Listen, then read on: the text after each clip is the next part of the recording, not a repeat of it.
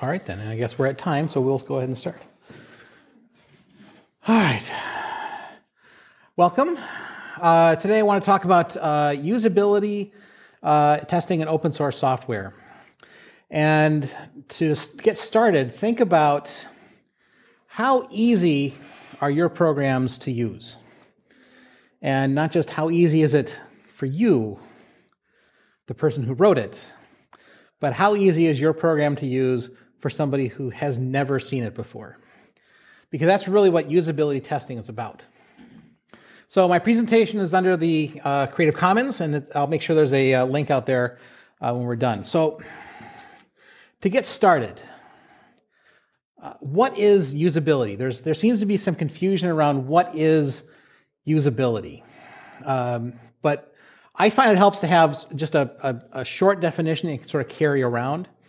And the definition that I like to use is that usability means that real people can do real tasks in a realistic amount of time. And it's not the same as user experience or UX. People will often confuse user experience and usability. People will talk about, improving the user experience. Well, that's not necessarily the same as usability. Usability are often you often have programs that have good usability and a good user experience. And if a program has bad usability, it'll very likely have a bad user experience. But it is possible to have a program with good usability have a bad user experience, and a program with bad usability have a good user experience. And the example I like to give, and I've taught this topic, by the way, on usability. I've taught this as a topic in university level, but I've also worked with Gnome for the last 3 or 4 years. The example I like to use about a program that has bad usability but a good user experience is the game Hedgehogs. Ever played that on Linux? It's basically little cartoon hedgehogs that use weapons, and they'll just shoot it. It's very similar to worms. Very similar to worms. So you get little hedgehogs, and they move around the screen, and they shoot each other with weapons. Every time I play that game, I cannot remember how to use it. I cannot figure out how to move around. I cannot figure out how to change weapons. I'm hitting every key on the keyboard just in experimenting, trying to figure out what to do, because there's nothing that tells you how to do it. I have a lot of fun doing it. And when I'm done, I wind up going, that was a lot of fun. It was frustrating at the beginning, but I had a lot of fun at the end. I had good user experience, very bad usability. So that's why usability and user experience are not always the same thing. So there are different ways to test usability. I'm going to be talking about usability really today. Different ways to test usability. You can do direct testing, or you can do indirect testing. And so direct testing, things like a formal usability test, which is the most common and is actually easiest to explain, so I'm actually going to talk about it today. Even though it sounds like it's a lot of formal usability tests, it's actually very easy to do. You can do a paper prototype test, and I have an example of that as well. You can do what's called an animated prototype test, which is the same thing as a paper prototype test. The difference is this. With a paper prototype test, you have printouts of what your new design might look like. You want to make a change to the design. You want to make it easier to look like, or easier to use. And so you'll print out the screens. And because you don't have a functioning program yet, probably. And so you'll print out some screens of what it might look like, and then you ask people to use it as though it were a real product. Point to things, right? Just point to things. That's a paper prototype test. Tell me where you would click to do this or that. That's a paper prototype test. An animated paper prototype test is actually where you might actually have like, okay, so you've clicked on this, so you're going to get a drop-down menu. So here's an extra sheet of paper that actually has a drop-down menu on it. It's very similar to a paper prototype test, but it's slightly different. And you actually get a lot of useful results out of both types of tests. And then you can also do a user experience test, which I said is not the same thing as usability, but it is part of the experience, part of the overall thing. So it is helpful to do. For indirect, you can do what's called a heuristic evaluation. That really means you have a usability expert come in and give an evaluation of how useful or how usable your program might be. You could do questionnaires. You see that websites doing that a lot. You could do interviews or focus groups, and that gets used in a variety of different scenarios. You could have websites do that as well. Or again, you can do a user experience test. The important thing is user experience tests are both direct and indirect. They're kind of fuzzy, and it's really hard to do. I can talk about that at the end if we have more time, but user experience tests are a bit different, and so I've reserved that at the end if there's time. So how do you do a usability test? Really, you need to answer a couple of questions to get started. And that is, you need to understand who are your users. And those are called personas. The word for that are personas. And what you need to do really is just document your personas. Just document who are the people who use the software. It doesn't have to be in depth. You don't have to go into a lot of work. You don't have to do a lot of research, but you kind of know who your users are. And just describe at a general level who are your users. If you can make that sort of a fictional user that sort of describes a group of people, that actually is best, especially if you can like put a name to that. And the reason you do that is so that way when you make design decisions, you're not making a decision by saying, well, this is going to be a cool feature, so I'd like to add it, right? That happens to a lot of programs, and it causes feature bloat, and then it becomes confusing because somebody added a feature that was cool to a developer, and they didn't think about how users are using it. But if you have personas, you can say, how does this feature benefit Steve? How does this feature benefit Andrea? How does this benefit one of my personas? And so once you have that, then describe why are they using your system. And again, you don't have to be very in-depth. You can describe this in just a couple of sentences. You know, you could, if you've got if you're the developer behind LibreOffice, right? Your scenarios are probably something simple like, you know, they're sitting down to write a paper for class, or they're creating slides for a presentation at open source and Linux tag, or they could be doing a spreadsheet to manage finances. I mean, it's just a couple of sentences that describes why they're using it. By going through that process, it actually really helps you to focus on the usability. And that allows you to do the third thing, which is to understand why, or actually be able to answer what are they doing on the system? So it's not a why, but it's a what. What are they doing on the system? And that winds up being your usability test, because saying what are they doing on the system are these little scenario tasks, and by having several scenario tasks together, you have a usability test. So there's a little bit of work up front to document who are the users and why are they using the system, but once you have that, a usability test becomes really easy to do. And so a usability test is really going to be iterative. You're going to do, once you define all that stuff up front, then it winds up being, you just do a test, you analyze your results, and then you tweak your design based on those results, and then you do it again. And that might sound like a lot of work. Doing a usability test might sound like a lot of work, but it actually isn't. And if you do, I'll tell that actually on the next slide, but and it's not a lot of work. And if you do this iteratively,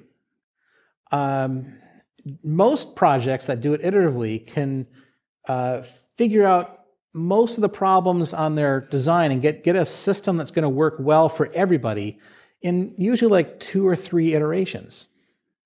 So it doesn't require very many tests. But how many testers do you need to get good results? You might think, well, I'm going to need to get 10, 20, 30 people together to do some usability test, right? whenever I talk about usability testing and when I teach it, people seem to assume that it takes a lot of testers to get good usability test results. I need like 10 or 20 people. No, you don't. It turns out you only need 5. You only need 5 testers to get results that are good enough to improve your usability test. And so this is a chart that came from Jacob Nielsen, who's a well-known usability tester. And he came up with this graph that shows how many usability problems on the left can you find in your design with how many testers. And he finds that the curve is really described by what's on the upper right there, which is 1 minus L to the n. But the important thing is looking at what you're seeing up there. Once you've got 5 testers, the curve has now just gone beyond 80%. So doing 5 testers is going to uncover about 80% of your usability problems. And so once you start adding more testers beyond 5, you're not uncovering significantly more problems. Once you go to 6, you're at just short of 90%. So the benefits of adding more people beyond 5 is not as great as getting up to 5. 5 winds up being a good magic number. Because another way to imagine that is this. This pink square, this red square, covers about, on the left-hand side, covers about 31% of the gray square. And an average tester can uncover about 31% of usability problems in any program, in a single usability test. And so the middle one here shows it's randomly, I generated this image by randomly putting more squares on top of this gray square. And you can see that as you do this, you add a second tester, you're uncovering new issues, but you're also finding some of the same issues. And you add a third tester, and they're going to hit some of the same problems, but they might find something new. And then all the way up to 5, and you can see that by the time you get to 5, you've uncovered a lot of the gray square. You've covered up a lot of the gray square. You've uncovered a lot of usability issues. And you'll note that it's not significantly different from 10. I mean, 10 certainly has covered more, but it's not a lot more. So 5 is really what you need to have a good usability test. Picking the people who are going to help you in your test is also important, because who are your users, right? Back to the question of who are your users.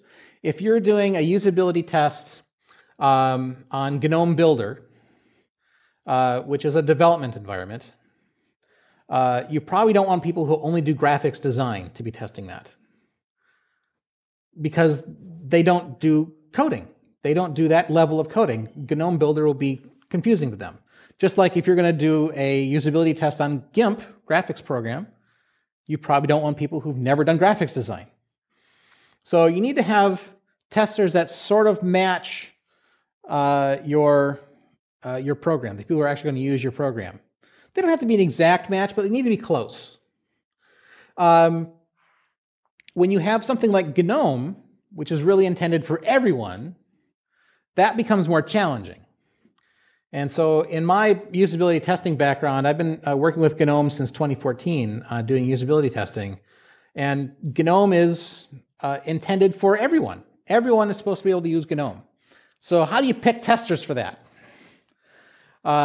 You wind up, one way that I recommend people to do it is sort of say, well, there are several ways to pick it out, but the way I chose to do that is sort of look at experience and age, right? It's supposed to be for people of all experience levels and people of all ages. And so just break it down, right? You can have people who have very little experience, who have sort of average experience, and have a lot of experience. And age could be let's say up until the teens, and then the middle one could be teens through your 20s or 30s, and the one on the very right could be people 30 and over, right? And just break it up in some way. And then just make sure you've got people from each one of those areas.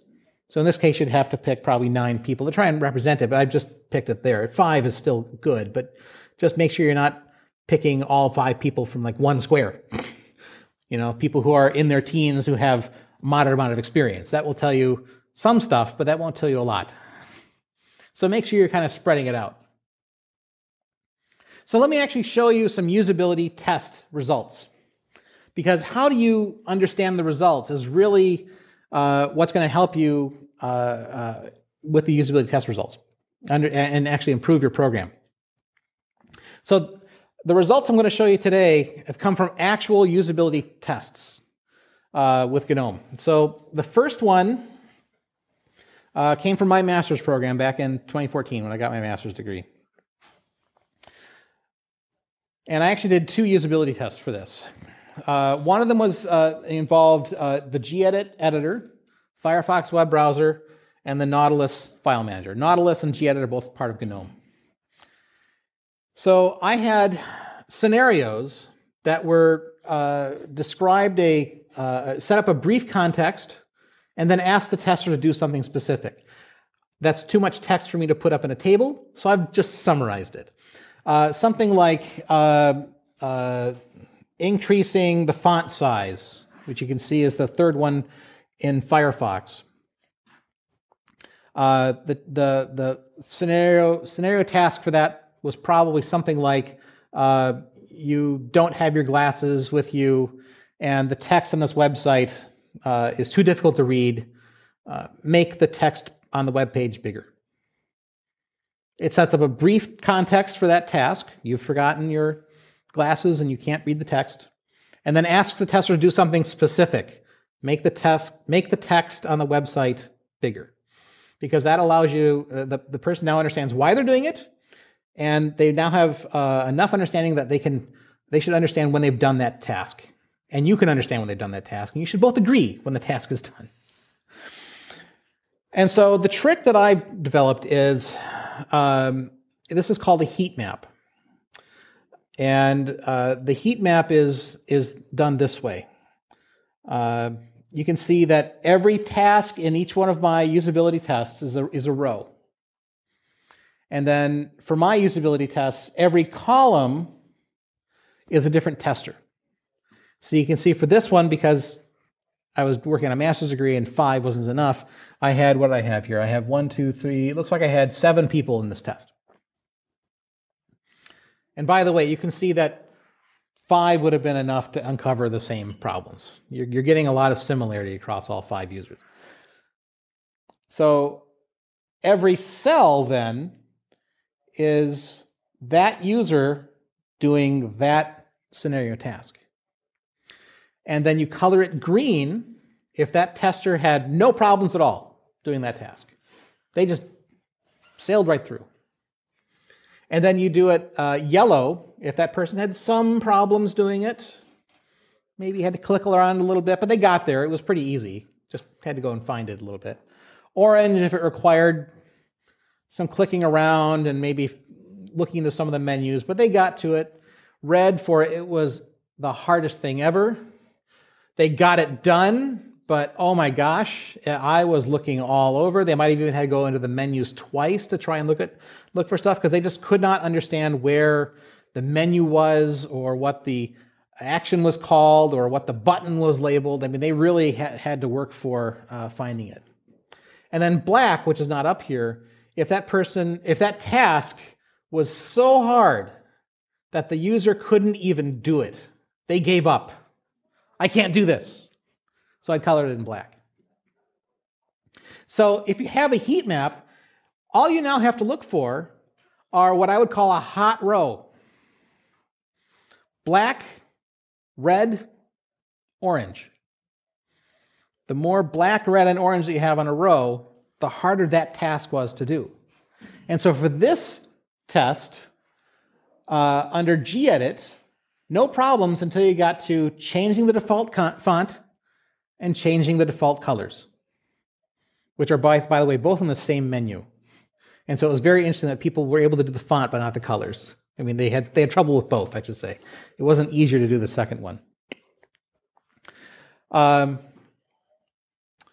then I would ignore the couple of red blocks here under setting a website as a default page and saving an image from a website.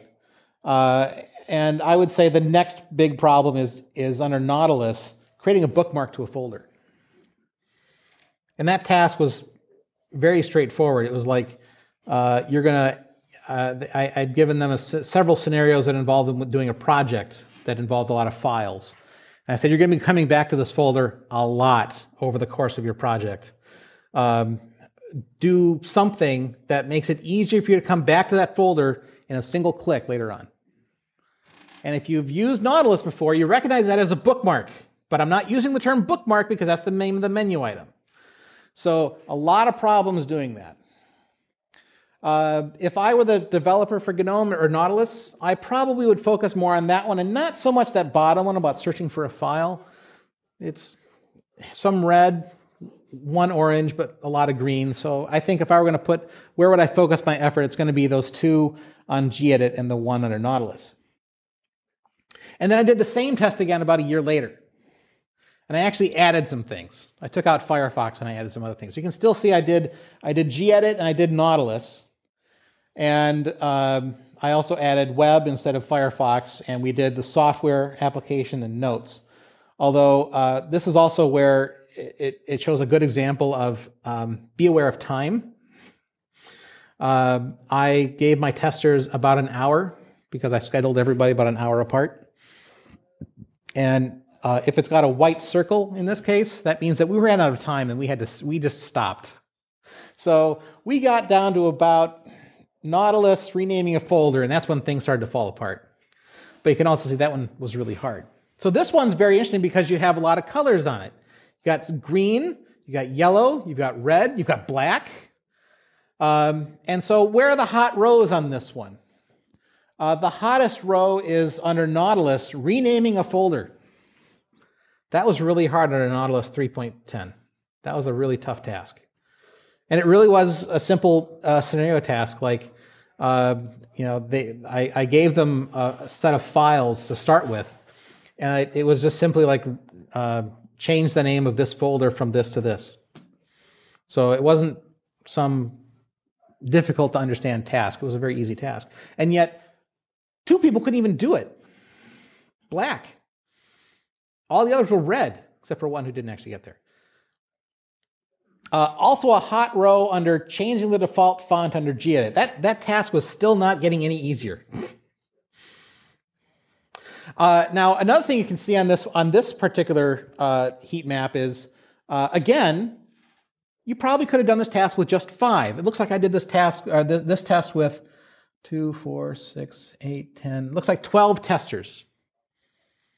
But if you picked any 5 columns at random, you're probably getting the same results, right? You're still going to be pulling out that change the default font and renaming a folder. And I'm not worried too much about the other ones. Maybe there's something up there about replacing all instances of several words under gedit, but I think I'd put my focus on changing the default font before I'd work on that.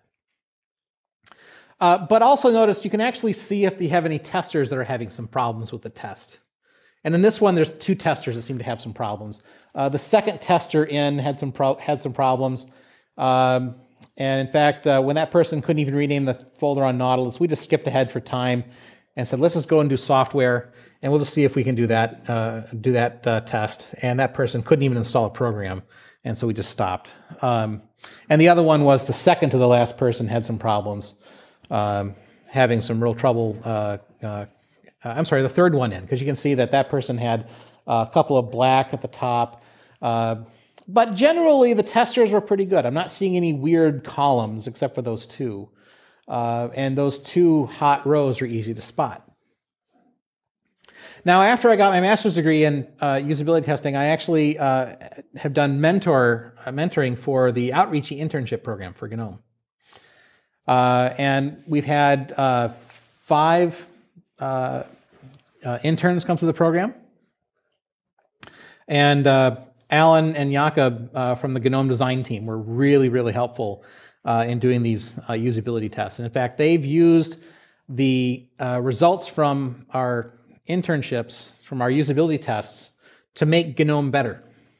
And in fact, there was a release of Gnome just like the other day. I think it was 3.26. And there's a newly redesigned settings app in that one. I don't know if you've seen the announcement, but there's a newly redesigned settings app. And that was done specifically through the work that Carrie did.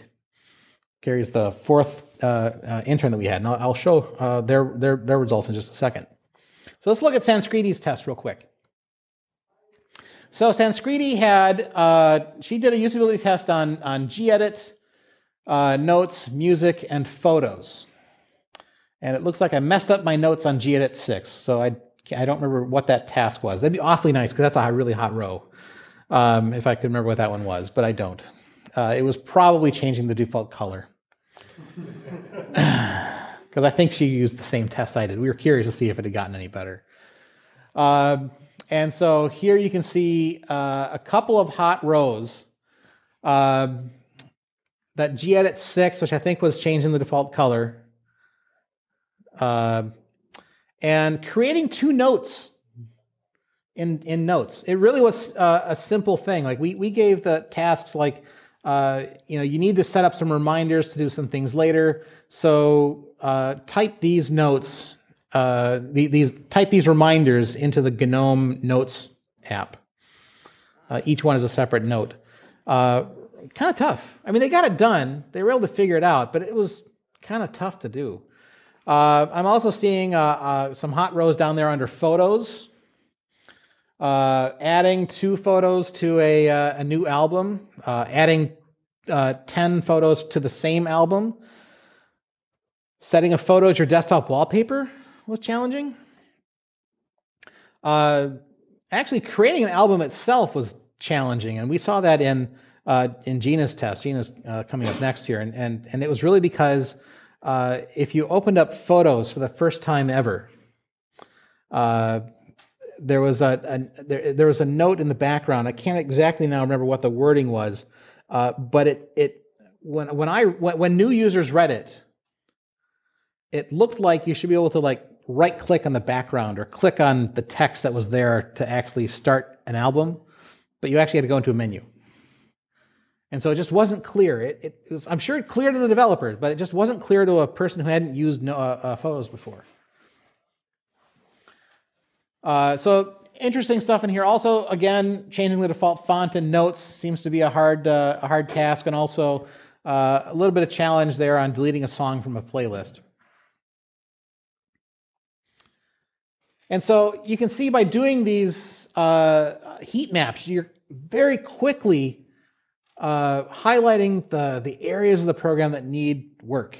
And when you do these usability tests and people have these problems, after each tester is done, if you have time, always ask the tester some questions. I saw that you were struggling when trying to change the default font.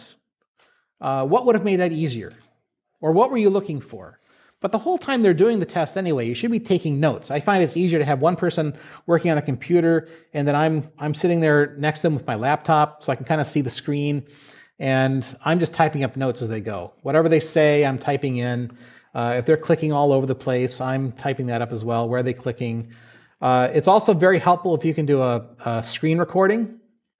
You can, there's a action to do that under Gnome. You can just do a screen recording of everything on the desktop, and then you can go back later and see where they were clicking. And if you ask them to speak out loud when they're doing their test, so if I tell testers, if you need to print, because we weren't printing, so this was safe to say. I say if you're trying to print, and you're looking for a print button, just say, "I'm looking for a print button."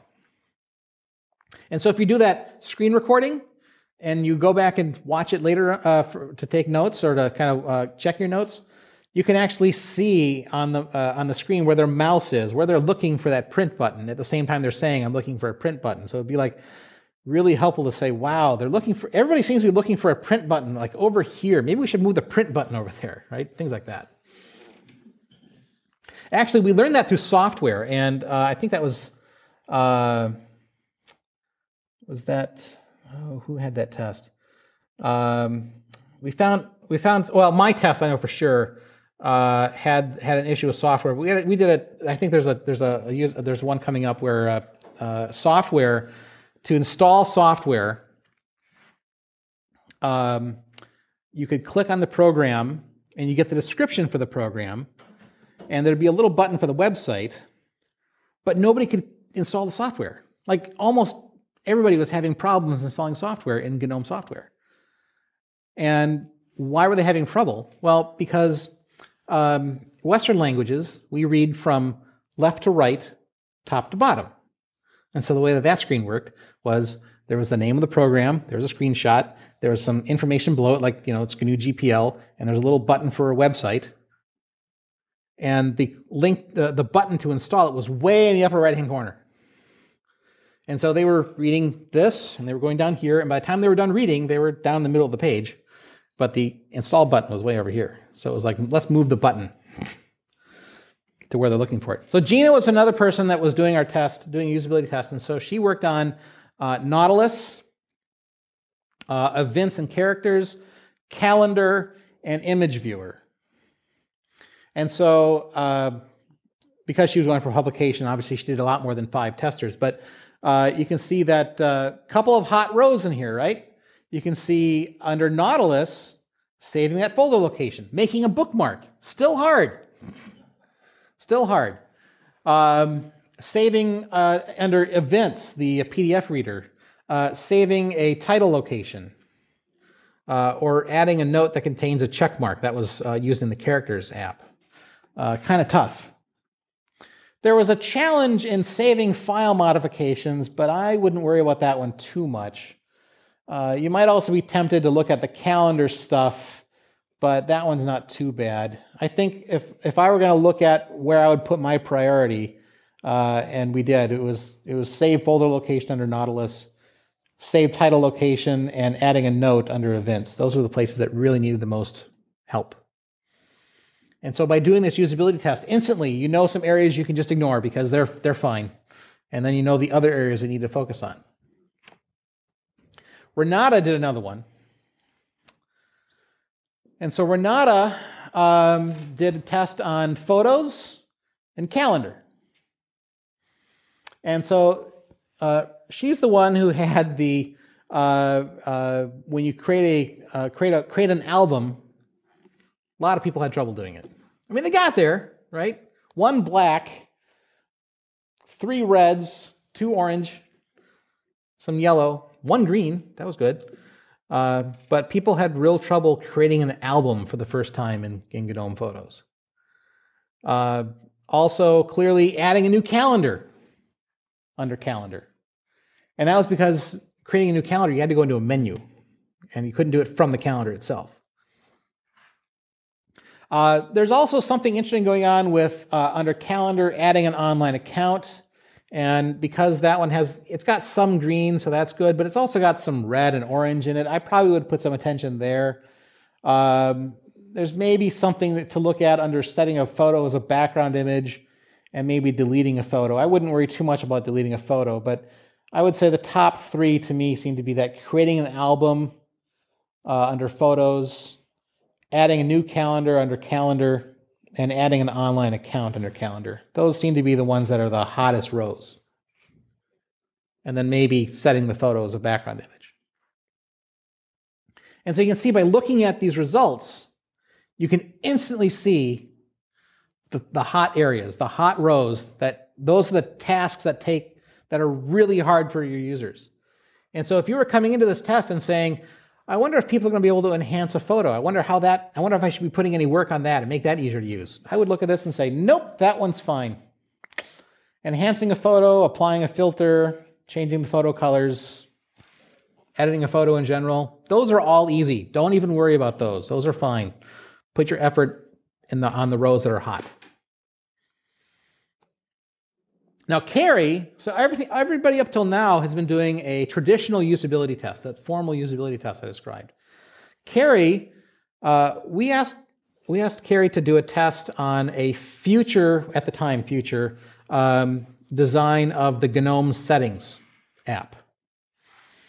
And so Carey did a paper prototype test. So that involved them sitting with testers and with this printout, and also a couple of printouts of some other panels that when you clicked on that had a little bit more detail in them. And asking testers, here's a scenario task, where would you click? What setting on the left-hand side would you click on to be able to do this action? Now remember, I said before that you need 5 testers to do a good usability test.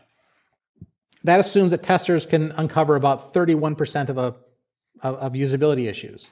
And that assumption works really, really well for traditional usability tests.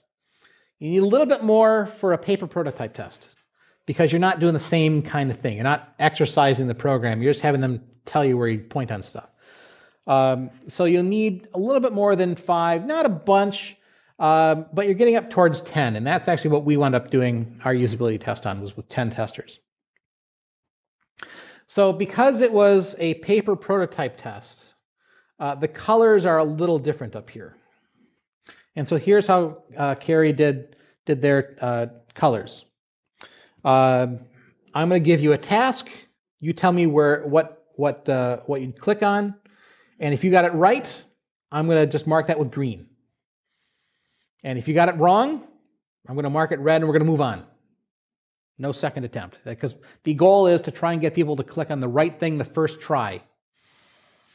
There were some panels that had a sub-panel in it. So monitor colors was one, and projector connection, because they're basically talking about displays that had a panel within a panel.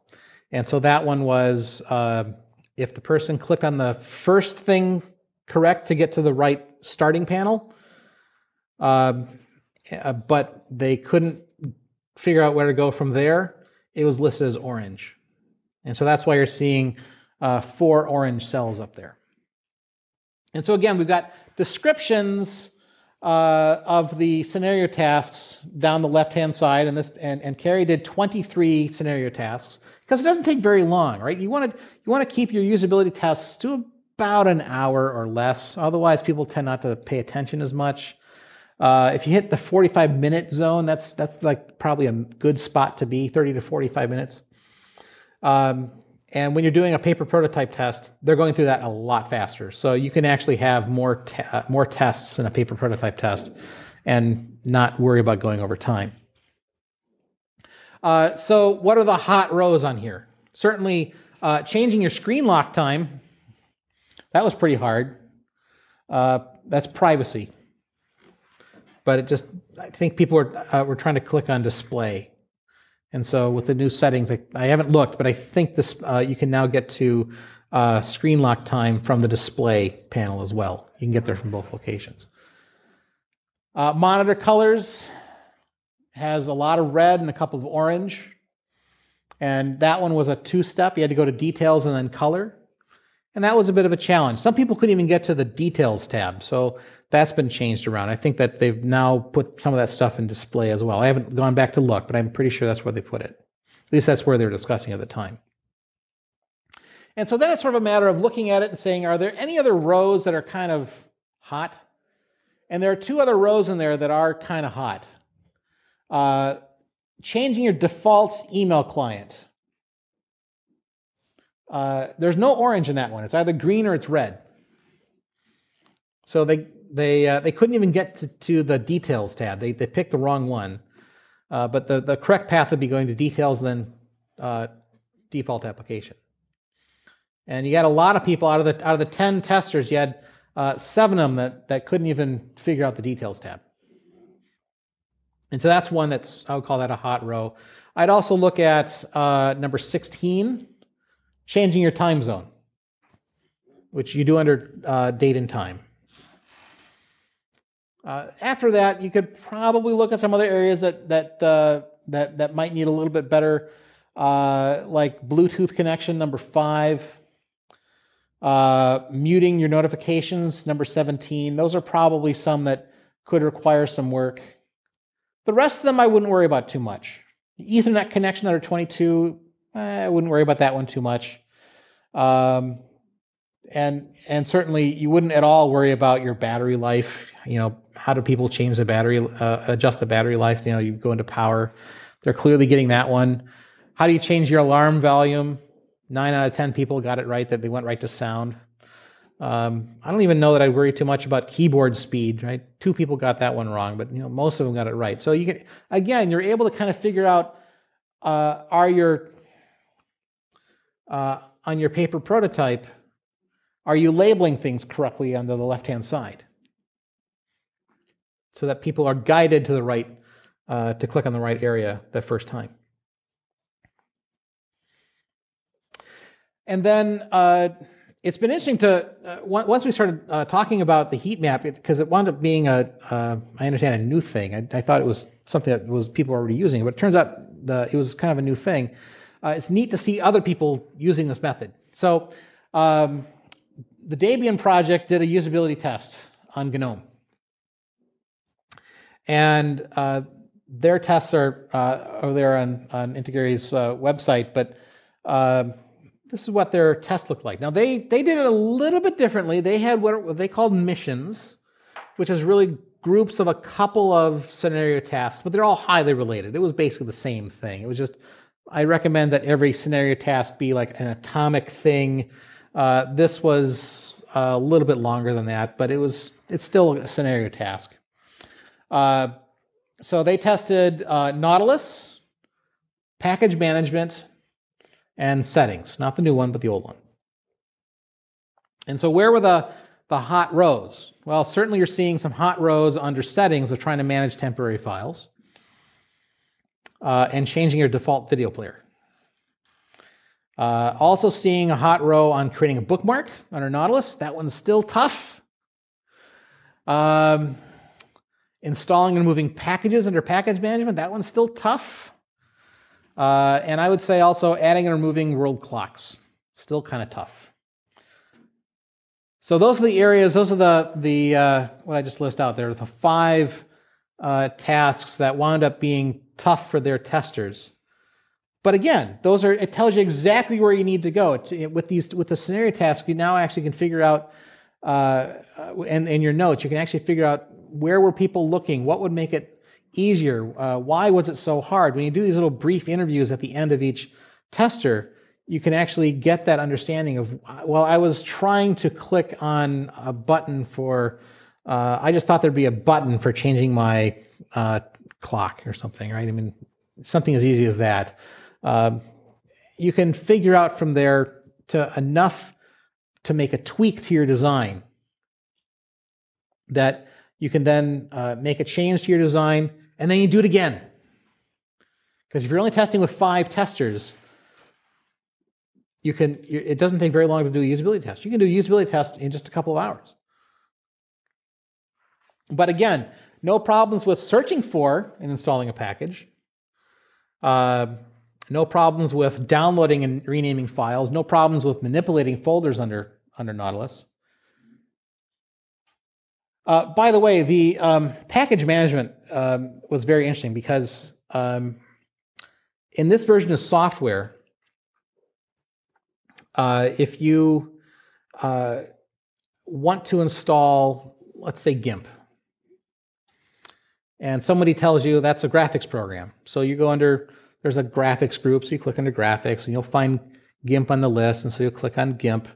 And then in the little GIMP page, remember it's got this title up there, and it's got the little screenshot, it's got a little website down there. And before we moved the install button around, the install was way on the upper right-hand corner. But it was a lot easier for people to install if they did a search for it. If they didn't just go under the categories and then click on the name of the program and then do the install. If they just went into the search box and typed GIMP, it was actually a lot easier to install. Like when I did that test, like it was very easy for people to do that. Let me jump back to those notes. Where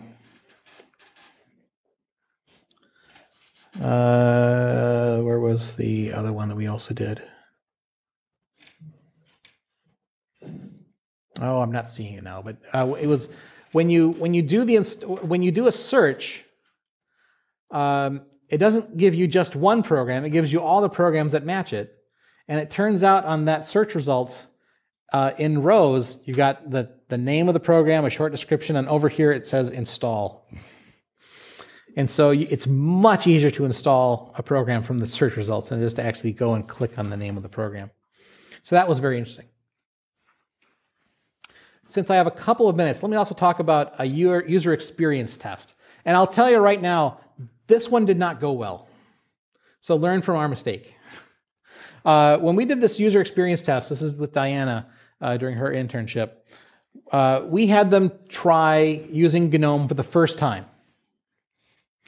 And we gave them 3 scenarios, not scenario tasks, but scenarios saying, okay, this is the first time you're using Gnome, and we want you to do these vaguely described things that would get people to kind of exercise the system. We gave them about half an hour or so to do all 3 of these tasks. That's about how long it took. It was things like, here's a fob drive. Let's pretend that this fob drive contains all the files from your previous laptop. And so we give them about 40 or 50 files on there that they need to restore.